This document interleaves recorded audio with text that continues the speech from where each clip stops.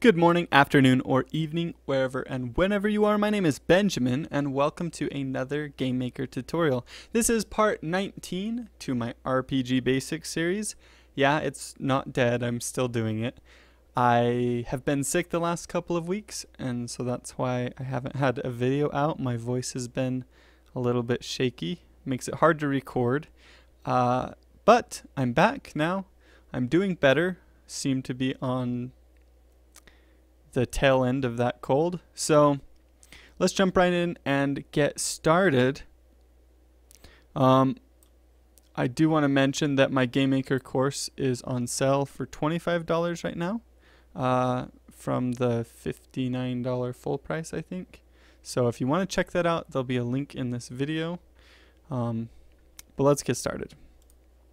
So what are we going to do in this video? Well, I've had a lot of people that have been struggling with getting transitions between rooms. So you have one room, your character goes through a door or some sort of object to go to the next room, and when the character appears in the next room, the physics fixed rotation is no longer working for the character, or they can't get that to work. So that's what we're going to be doing. We're going to be doing transitions and I guess kind of like moving between different rooms inside of the game. So the first thing we need to do is I'm going to come up here and I'm going to duplicate this sprite that's called sprite player. Duplicate. We're going to name this sprite door, and I'm just going to make it brown. So go in between red and yellow, drop down on your saturation levels, and then go darker. That's how you can get a brown color. There we go. We've got a nice brown for our door. We're going to create a door object. So create a new object. We're going to call this object door. And assign sprite door to it. We're going to make it a physics object, so it uses physics, but it's going to be a sensor. We're not actually going to collide with this object. Just be a sensor object. And I'll make its density 0. Now, inside of the create event for this door, it needs to have some variables that are going to store where we're going to send the player when he goes to the next room. So we need an X variable for that, a room variable so we know what room to send him to, and a Y variable. So we're going to call this initialize the door, and we're going to say new X equals 0, new Y equals 0, new room equals no one.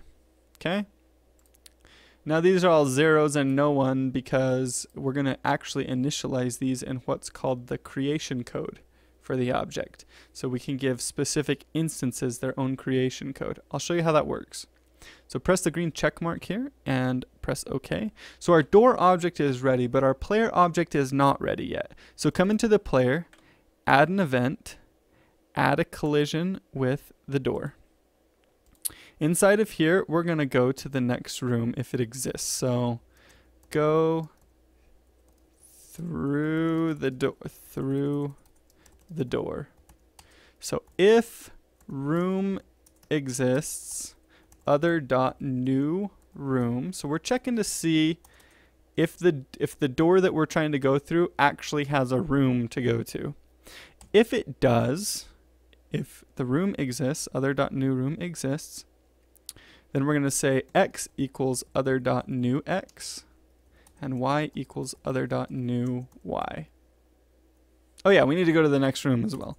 Room go to other dot new room. And I'm placing that before the X and Y movement, because we want to go to the new room and then move to the correct location. That's how we're going to handle this. Okay.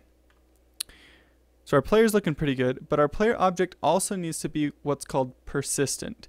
This means that the player object will stay the same no matter what room the player object is in. It won't create a new player object for the new room. We can use the same player object. So we'll use persistent. That way our player object will be consistent throughout all the rooms. Now what we need to do is we need to go to our room down here, and I'm actually going to duplicate this room. Duplicate. and settings. The next one's going to be called room 2. Now this room has a player object in it, but it doesn't need to have that player object in it because our player object will be persistent. So the player object that we create in the first room should carry into this one. So we can delete that. I just held Control and right clicked on it to delete it. And I think our stats are persistent too. Yeah, the stats are persistent as well. So we're going to right click and delete the stats object because the one we create in this room will carry over into the second room. So in the second room, I'm going to delete the walls just so that I know this is the second room. I don't get them confused. I'm also going to delete a few of the enemies that are here close to the entrance. Okay. Now I'm going to go, yeah, there we go. Now I'm going to go into, let me save this, into the first room, and we're going to create a door. So come down here on this corner, go to Objects, scale this back, and I'm going to create a door right here. I'm going to make it 2 squares wide, and there is our door, okay? So that looks pretty good, and we want a connecting door inside of our room too, and I'm going to put it right up here. So let's go to Objects, click on this object, drag this back, drag this over too. That should actually overlap there. If you don't have these walls overlapping, the player will be able to walk through them. And we'll create a door here. Okay, so we've got 2 doors. Now how do we tell GameMaker that these 2 doors are connected, right? Well, the way that we're going to do it is we're just going to use the creation code for these 2 door instances. So here's the one in the first room. Where do we want this door to send the player? Well, we want to send the player to room 2, obviously, and we want to send the player to about this position in the room right here. Now this position in the room is, technically, it can be about whatever you want it, but what I've found works really good is an X position of 64 and a Y position of 32 or 36. So that puts the player's X position around here and a Y position somewhere about here. So it'll look like the player came through that door. We'll place them right here. So we're going to come into this door and we're going to right click on it and go to creation code. Then we're going to say new room equals room 2, right? Because that's the room we want to go to, this one right here. The X position, new X equals 64, okay? And new Y equals 36, because those are the values that I have found seem to work pretty good. 36, if I can get it right. Okay, let's press the green check mark. Looks good. Now let's come into this one right here. We need to tell it how to get back to this position. So I'm going to right click on this and go to the creation code.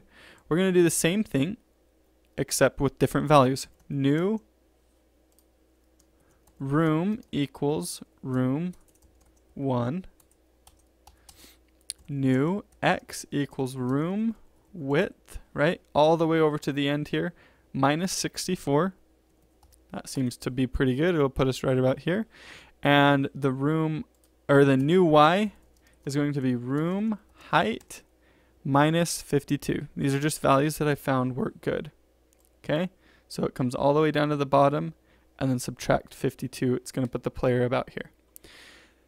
It's important that you don't put the player on the door, though. If you put the player on the door right here, then he'll teleport back and forth between the 2 doors instantly forever. You'll create a loop. So you want to be really careful about these values. If you're not careful, you could end up with a loop like that. And if you run into a glitch where when your player goes through a door, he just appears basically in the same room again in front of the door, then that you're probably too close. But if you use these values and put your doors in the exact same places that I have, you won't have this issue. Okay? So we've got our doors set up. Let's save and run the game.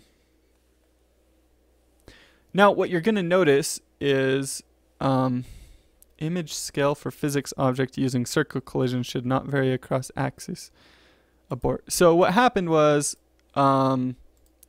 Our door object right here is using a circle collision instead of a box collision. We want to change it to a box collision. Now let's modify the collision mask and make sure that this lines up. That's why we got that glitch, that error message. Okay, that looks good though. So just go into your door object, go to modify collision shape, make sure it's set to a box, and then align that collision so we can get the correct collisions this time. And not weird errors. Okay, so come down here, we're running along, and we go through this door. Boom, we appear in this room. That looks good. We come along, boom, back up in this room. But our physics rotation isn't working anymore, and our player freaks out. Now, a lot of you have either used my door tutorial system or Ryan's Zelda-like room transitions and run into this problem. Now, the issue is that even though the player object is marked persistent, apparently the physics fixture that's attached to the player object these properties aren't persistent. So when we set the fixed rotation, it's not actually persistent between rooms. We go to a new room and all of a sudden we lose that we set. Now the easy fix for that is just to add an event, go into other events and go to room start and set the fixed rotation. Physics fixed rotation equals true. If you do that inside of the room start event, then when you move between the rooms like we were doing,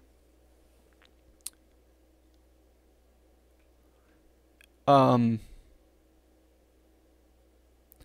come back, you'll still have the physics fixed rotation. So you can come through and take damage from... Well, apparently that didn't work. What did I do wrong? Did I do room start? I did game start. That was silly. Okay, change event, other, room start. Okay, game start is not going to work. It's going to do the same thing as a create event, basically. It's not exactly the same. Okay, now let's try this again. Okay, there we go. We've got our fixed rotation now. It's working. We can go between these two rooms. Now, it looks a little weird that the view pops around, so if you want to fix that as well, you can come into the view object, and in the create event for our view object, just make sure to move the view over to the player. So, move to player. If instance exists, object player, x equals object player.x, y equals object player.y. Okay. Now, when we move between the views, or between the rooms, our views should stay the same. I'm going to take damage here and make sure that our stats are consistent. Oh yeah, so we come into the next room and our stats are working. You can dash through the doors. It actually dashes still. That's cool. Didn't realize that. So everything seems to be working. That's how you can set it up to where you don't lose your physics fixed rotation. Just put it in the start event. And that was a weird glitch that we'll have to look into here in the next video, I guess. Huh. It was wigging out. The little slime was switching back and forth, so I'll have to look into that. As you start to get bigger and bigger projects like this, it's just normal that you're going to get glitches, and that's okay. It's just part of the game creation process, is running into bugs and then working them out. So it'll be good practice for us to do that. But thank you guys so much for watching. I really appreciate your support. If you have any questions or anything, you can email me. But if this video was helpful to you, if you learned something in this video, be sure and like it, share it on Facebook, share it on Twitter. That always helps me. And I will talk to you guys later.